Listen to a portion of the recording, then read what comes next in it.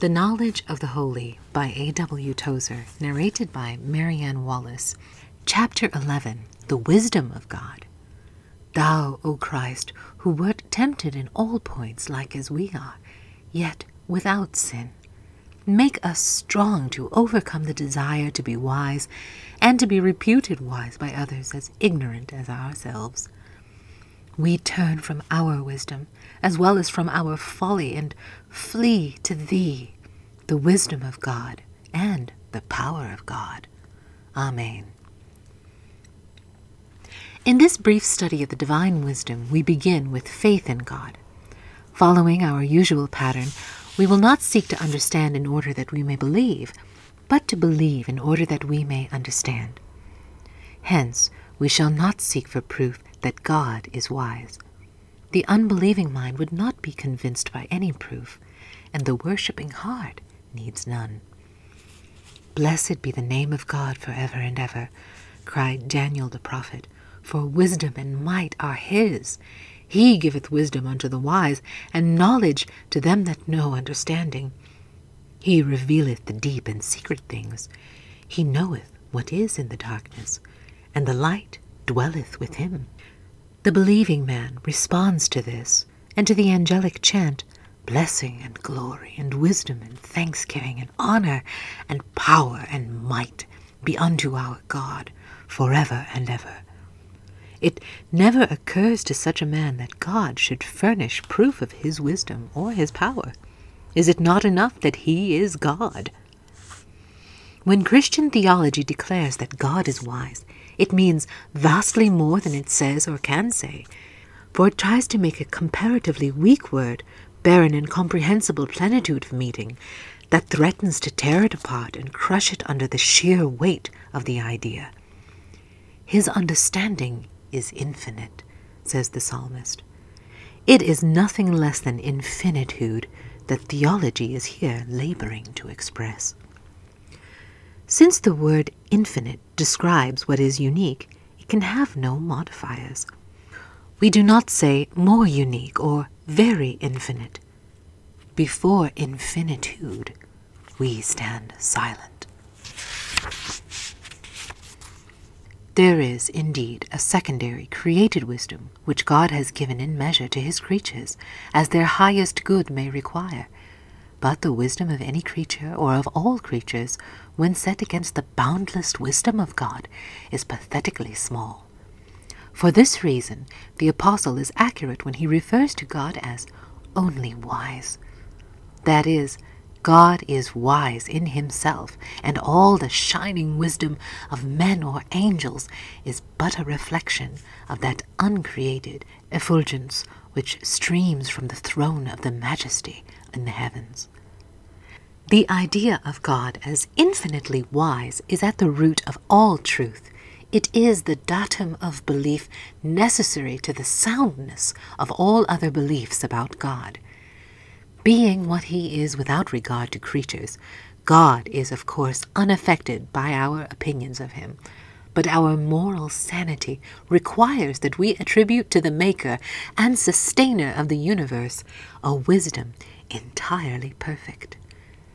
To refuse to do this is to betray the very thing in us that distinguishes us from the beasts. In the Holy Scriptures, wisdom, when used of God and good men, always carries a strong moral connotation. It is conceived as being pure, loving, and good. Wisdom that is mere shrewdness is often attributed to evil men, but such wisdom is treacherous and false. These two kinds of wisdom are in perpetual conflict. Indeed, when seen from the lofty peak of Sinai or Calvary, the whole history of the world is discovered to be but a contest between the wisdom of God and the cunning of Satan and fallen men. The outcome of the contest is not in doubt. The imperfect must fall before the perfect at last. God has warned that he will take the wise in their own craftiness and bring to nothing the understanding of the prudent. Wisdom, among other things, is the ability to devise perfect ends and to achieve those ends by the most perfect means. It sees the end from the beginning, so there can be no need to guess or conjecture. Wisdom sees everything in focus, each in proper relation to all, and is thus able to work towards predestined goals with flawless perfection.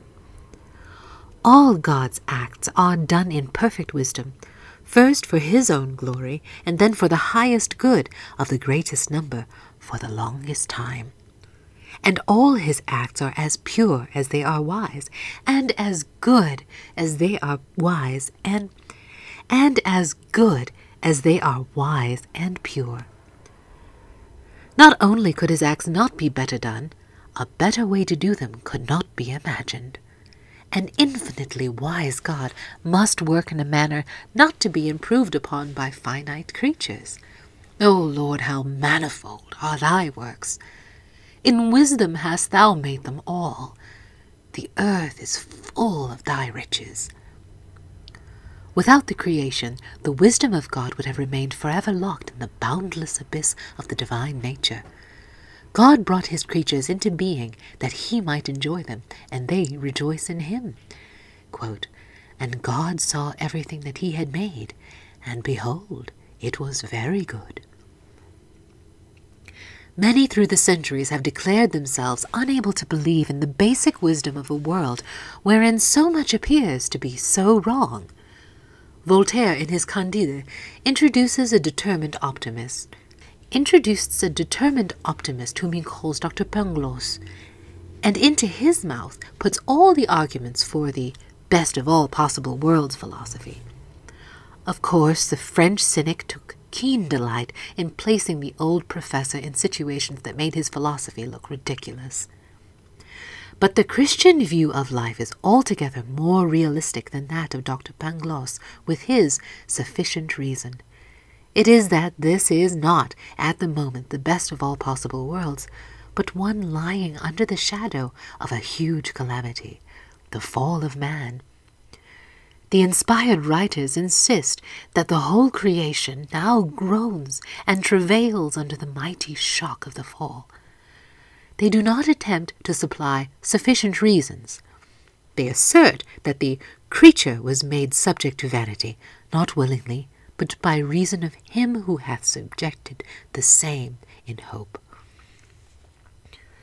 No effort here to justify the ways of God with men, just a simple declaration of fact. The being of God is its own defense. But there is hope in all our tears. When the hour of Christ's triumph arrives, the suffering world will be brought out into the glorious liberty of the sons of God. For men of the new creation, the golden age is not past, but future, and when it is ushered in, a wondering universe will see that God has indeed abounded towards us in all wisdom and prudence. In the meantime, we rest our hope in the only wise God, our Savior, and wait with patience the slow development of his benign purposes.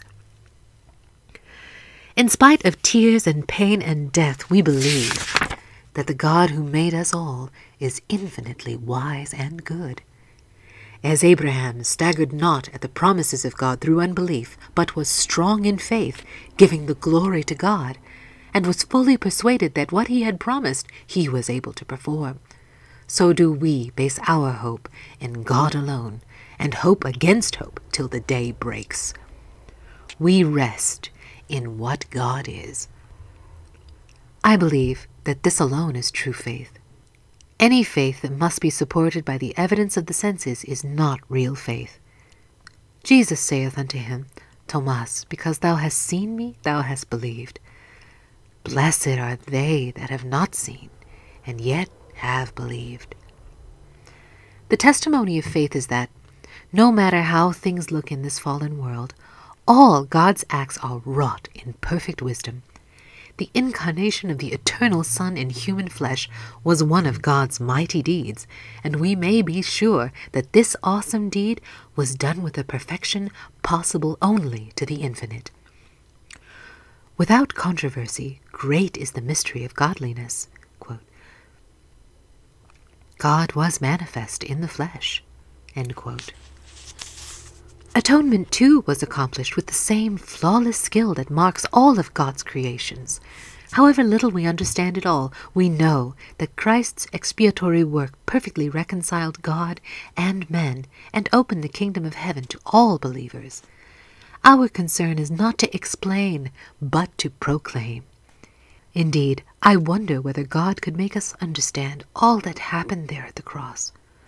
According to the Apostle Peter, not even angels know, however eagerly they may desire to look unto these things. The operation of the gospel, the new birth, the coming of the divine Spirit into human nature, the ultimate overthrow of evil, and the final establishment of Christ's righteous kingdom, all these have flowed and do flow out of God's infinite fullness of wisdom. The sharpest eyes of the holiest watcher in the blessed company above cannot discover a flaw in the ways of God in bringing all this to fruition. Nor can the pooled wisdom of seraphim and cherubim suggest how an improvement might be made in the divine procedure. Quote, I know that whatsoever God doeth, it shall be forever. Nothing can be put to it, nor anything taken away from it, and God doeth it, that men should fear before him. End quote.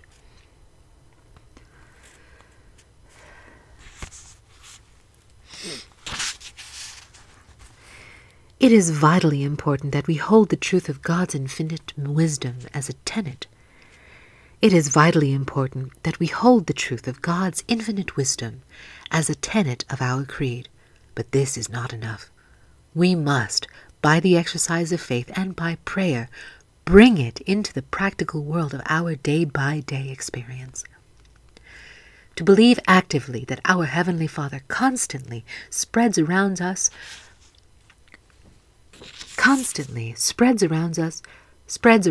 providential circumstances that work for our present good and our everlasting well-being brings to the soul a veritable benediction. Most of us go through life praying a little, planning a little, jockeying for a position, hoping but never being quite certain of anything, and always secretly afraid that we will miss the way. This is a tragic waste of truth and never gives rest to the heart. There is a better way. It is to repudiate our own wisdom and take instead the infinite wisdom of God. Our insistence upon seeing ahead is natural enough, but it is a real hindrance to our spiritual progress. God has charged himself with full responsibility for our eternal happiness and stands ready to take over the management of our lives the moment we turn in faith to him. Here is his promise, quote, And I will bring the blind by a way they knew not, and I will lead them in paths that they have not known. I will make darkness light before them, and crooked things straight. These things will I do unto them, and not forsake them. Let him lead thee blindfold onwards. Love needs not to know. Children whom the Father leadeth, ask not where they go, though the path be all unknown, over moors and mountains lone. Gerhard Tersteegen. God constantly encourages us to trust him in the dark. I will go before thee, and make the crooked places straight. I will break in pieces the gates of brass, and cut in sunder the bars of iron, and I will give thee the treasures of darkness, and hidden riches of secret places, that thou mayest know that I, the Lord, which call thee by thy name, am the God of Israel. End quote. It is heartening to learn how many of God's mighty deeds were done in secret, away from the prying eyes of men or angels. When God created the heavens and the earth, darkness was upon the face of the deep. When the eternal Son became flesh, he was carried for a time in the darkness of the sweet Virgin's womb. When he died for the life of the world, it was in the darkness, seen by no one at the last. When he arose from the dead, it was, quote, very early in the morning. No one saw him rise. It was as if God were saying, quote, What I am is all that need matter to you, for there lie your hope and your peace. I will do what I will do, and it will all come to light at last, but how I do it is my secret. Trust me, and be not afraid. With the goodness of God to desire our highest welfare, the wisdom of God to plan it, and the power of God to achieve it, what do we lack? Surely we are the most favored of all creatures. In all our Maker's grand designs, omnipotence with wisdom shines. His works through all this wondrous frame declare the glory of his name. Thomas Blacklock. You're listening to The Knowledge of the Holy by A.W. Tozer, narrated by Marianne Wallace. That was Chapter 11, The Wisdom of God. And you know what? I want to pray this prayer with you. Heavenly Father, help us to trust in your infinite wisdom. Let us turn from our wisdom and our folly and flee to you, O Lord. Thank you, Father, for taking care of us and leading us in paths we do not know. Help us to be ready, willing, and able to dare to make meaningful connections with others. Lord, we ask you and we thank you in your precious Son's holy name, Jesus, Yeshuah Maschiach. He is the Messiah. His name is salvation. Yeshuah Maschiach. It's an amazing thing, man's utterance and speech. May Yeshuah bless you.